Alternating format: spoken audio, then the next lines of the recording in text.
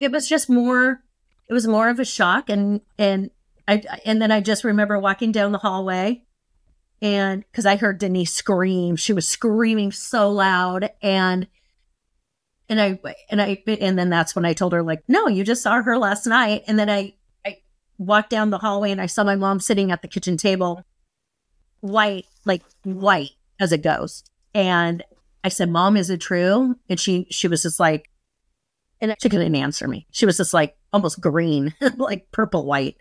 It's And very sick. Oh, it was horrendous witnessing what my parents went through. It was awful.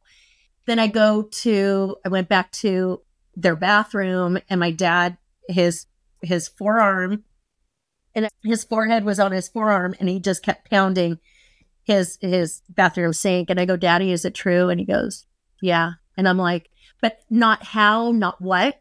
We didn't know. We just knew that she was killed. We didn't know how. And then the phone started ringing. You need to turn on the TV. You need to turn on the news. And then that's where we saw Nicole's body covered with the white sheet. So we didn't know up until that point. We knew that she got killed, but we didn't know how.